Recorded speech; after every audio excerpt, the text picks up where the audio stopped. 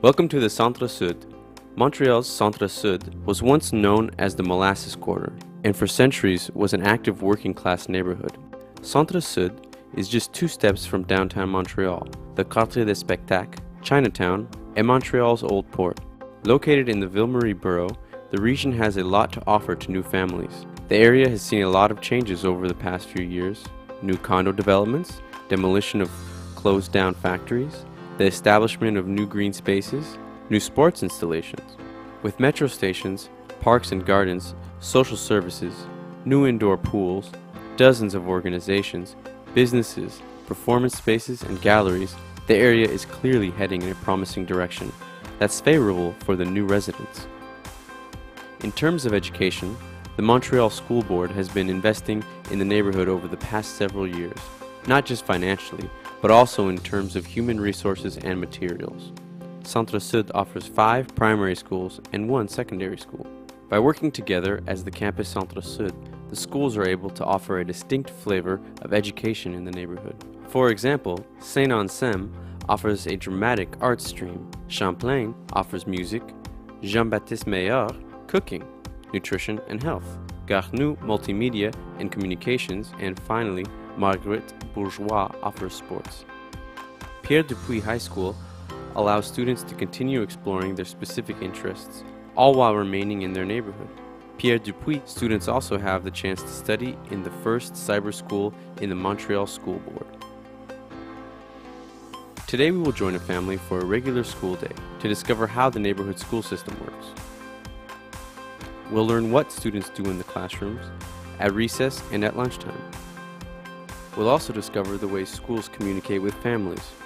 We'll finish by showing you some of the resources available in your neighborhood. First off, each school works off of their own academic calendar. The school year runs from the end of August to the end of June. In the general education system, students have 180 class days, along with 20 pedagogical days. Parents are responsible for keeping their children at home, signing them up for daycare, or enrolling them in an activity at a community center. The same goes for March break. The goal of this week off for students is to give them a bit of a break before the last stretch of the school year. It usually takes place the first week of March. Now let's pick a regular school day at random and discover what the daily life of a Quebec student looks like. Waking up.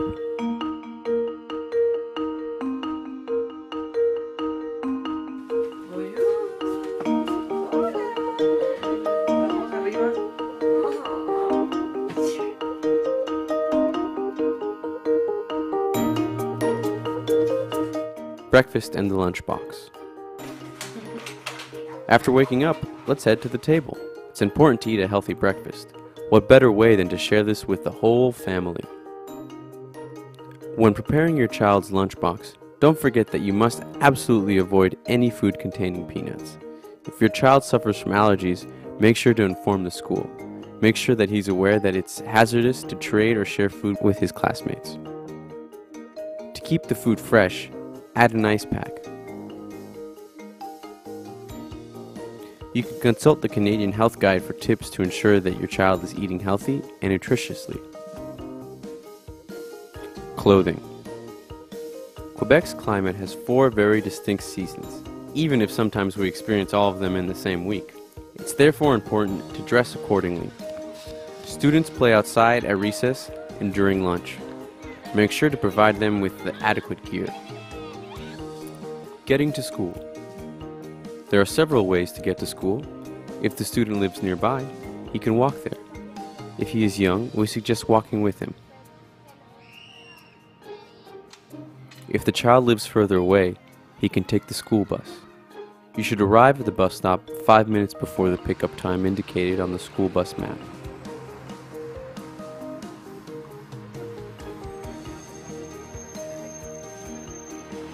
It's very important that your child arrives on time.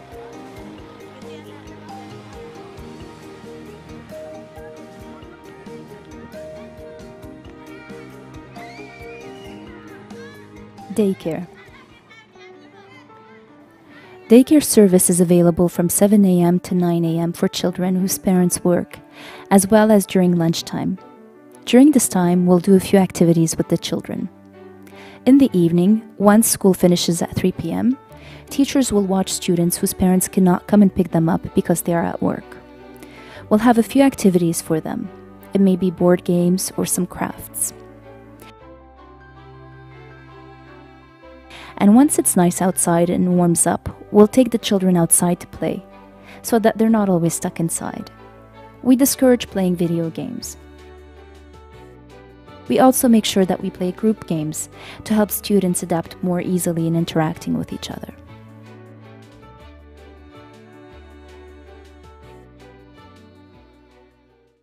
From the welcome class to regular program. When a student does not speak French joins us, they begin in a welcome class. This is a class with fewer students, and where teaching is more one-on-one.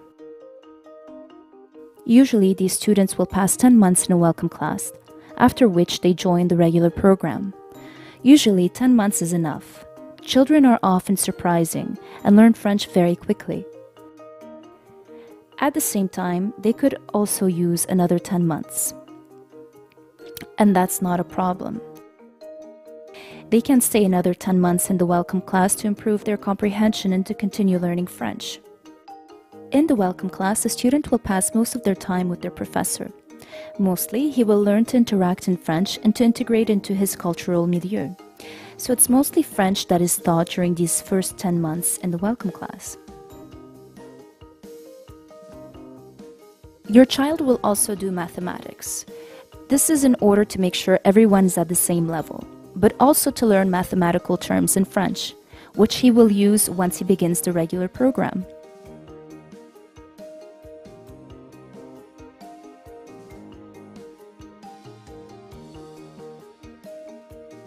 On top of classes with his teacher, he will also have classes with specialized teachers. He'll take art, physical education, music, and sometimes even drama classes. Each period lasts 50 to 60 minutes.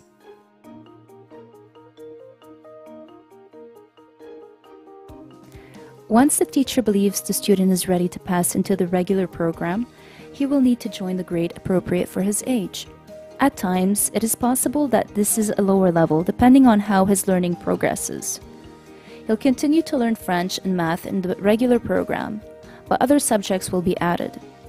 For example, there will be civics course, as well as ethics and religious studies. He will also learn English as a second language. Recess. There are 3 breaks during the day: lunch hour and 2 recess periods. One recess is before lunch, the other after. Students use this time to burn off some energy. Parent-school communication. How can you contact the school? Either by telephone call, talking to the secretary, or leaving a message on the answering machine, or via the student's agenda. The agenda is the preferred way for schools to communicate with students' families. It's very important that parents check their child's agenda daily. From time to time, they will find a note from the teacher or, more regularly, messages from the school. It's by reading the student's agenda that parents find out about the special events at school.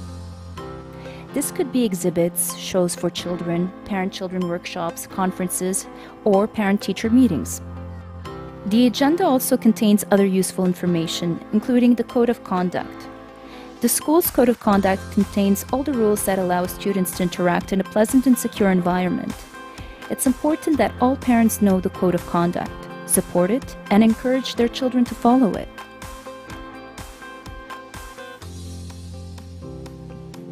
When should you contact the school? First, each time that your child is late or absent from class. In these cases, you should call the school and either speak with the secretary or leave a message on the answering machine, indicating your child's name, the name of his teacher, and the reason for the absence or late arrival. It's also necessary to contact the school each time you change phone number or address. Whether it's a change for both or just one of the child's parents, you must realize that this information is necessary in case of an emergency where we need to reach the most important people in the child's life. Next, you can also contact the school when you need any information or if you have any questions or concerns about your child's education or his well-being at school. We strongly suggest that you start by contacting your child's teacher. The teacher is the primary point person who can then direct you to any other resources if necessary. Meeting after the first report card. The first report card is given out to parents at a meeting in early November. The meetings last around 15 to 20 minutes, where parents will meet with the teachers to discuss their child, what he has learned since the beginning of the year, how he has acted in class, and how he interacts with his classmates. It's at this meeting that parents can question and find out what they can do to help their child succeed in school. You are allowed to bring your child to the meeting.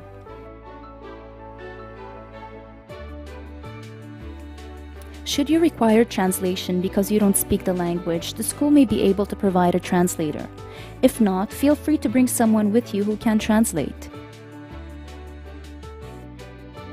To get the most out of this meeting, please be sure to prepare in advance. For example, ask your child what he likes about school, what he finds difficult, what questions he would have for his teacher, etc.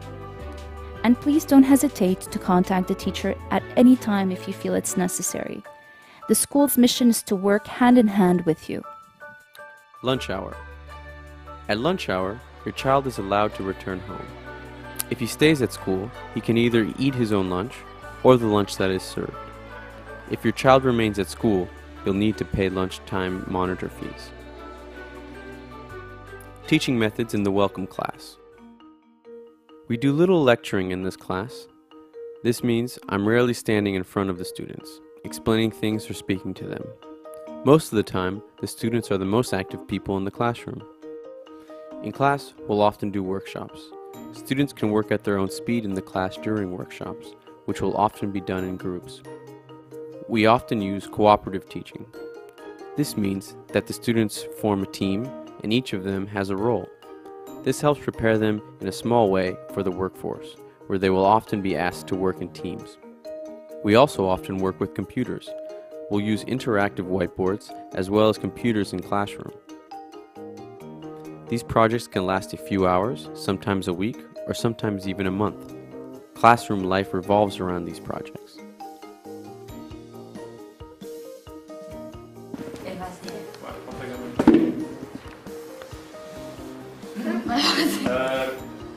Control Z.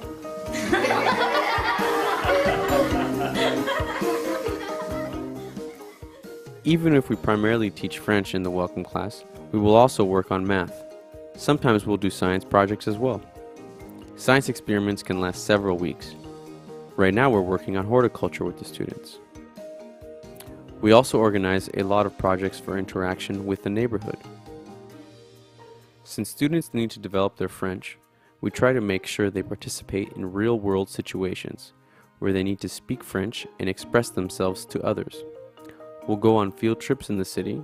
We take walks around the town, especially in our neighborhood. We also interact quite a bit with community organizations. As you can see, school life and teaching in our neighborhood is a little different from what you may see in other schools.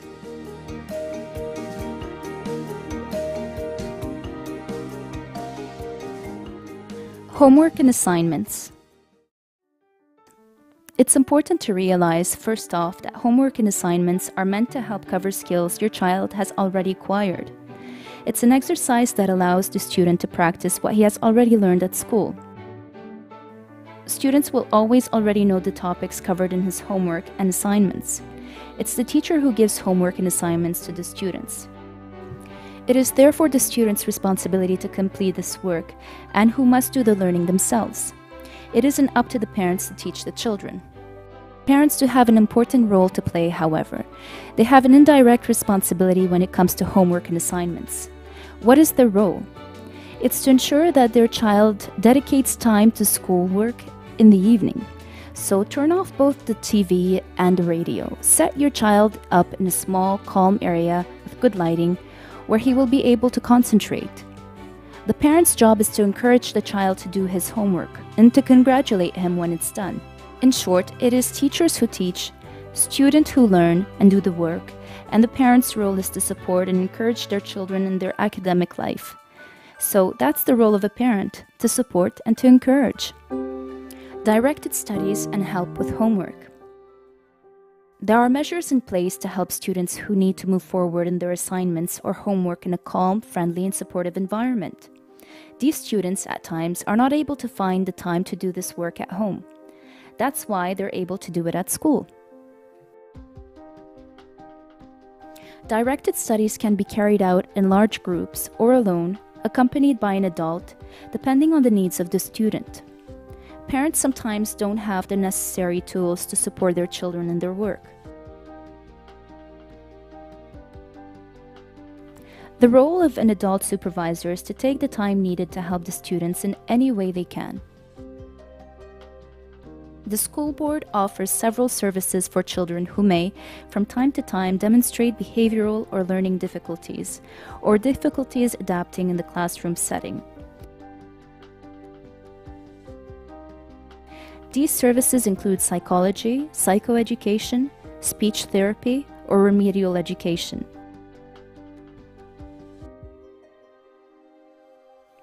If you have any concerns or notice any difficulties in your child's learning, we suggest you discuss it first with the child's teacher. The teacher will then follow up with the appropriate personnel. The school's dental hygienist. The school's dental hygienist likes to see all students healthy and cavity-free. To make sure they are, we teach the children about good oral hygiene. I show them how to brush their teeth and how to maintain a healthy, nutritious diet. What do I do with the children? I meet them to do dental checkup. After that, if the child has any dental problems, I refer them to the dentist or I do a follow-up. I also show them how to properly brush their teeth. It is a very important skill in order to prevent illnesses, including cavities. I'm always available to answer parents' questions, either in person or by telephone. The school nurse. At the start of the year, I collect health files with the participation of all students to see who has allergies and to also see what vaccination students have received. I do a blood test with each student as well. We'll also do a check-in in the welcome class because vaccines often aren't the same in different countries or follow the same vaccination calendar. I'll also sometimes refer you to the Centre-Sud hospital in order to translate your records. When I'm at the hospital, I'll respond to any emergency, and if I'm not there, there will be a staff who are able to respond to emergencies. These staff people will be well identified, and there will be 2 or 3 at each school. They will also refer students to hospitals or CLSCs if necessary.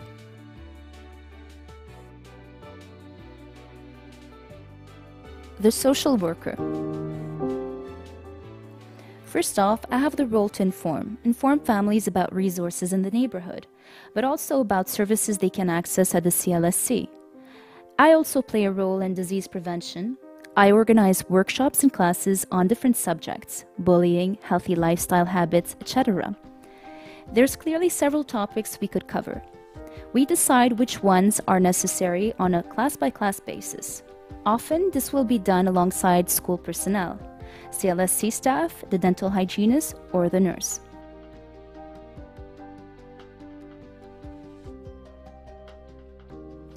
My main role at the school is to help families or children facing difficulties or students with specific needs. At that point, we'll meet with the family and their children to evaluate their needs in order to be sure we offer the best and more appropriate services. From then on, we'll do a follow-up with children one-on-one, with their families, and often all together. Out-of-school activities. Since you've just moved into our neighborhood, I'd like to tell you about some of the new possibilities it offers. First, we have many sports facilities in the neighborhood. We have 5 public swimming pools, all of them free of charge during the free swim periods. There are also tennis courts, basketball courts, and soccer fields that you can take advantage of. We also have many cultural hubs, including neighborhood libraries.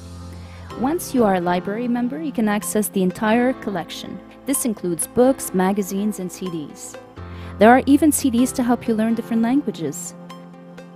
There are also internet stations if you need to do research. Libraries also offer a quiet spot for your children to do their homework. You'll find several theaters and museums in the area as well. There are also many resources for new immigrants who have recently moved to the neighborhood. Whether it's for the job hunt, looking for housing, help with food, or to make new friends, organizations working in all these different areas can offer you a place to meet. To end off, I wanted to make sure to let you know about youth and family groups in the neighborhood. It's these organizations that follow up when school's out, during both the summer or spring break. There are also day camps. It's generally the same community organizations who organize children's activities throughout the summer. They more or less following the same schedule as schools. Activities run from morning until evening, with childcare services after. It's a great, fun, and safe way for your children to spend their summer. Bedtime. Learning a new language can be very demanding for a young person. A good night's sleep is therefore very important so that they're in shape once they're back at their desks. Help them get ready for sleep by reading them a bedtime story. You are now ready to start an adventure in a school in Quebec.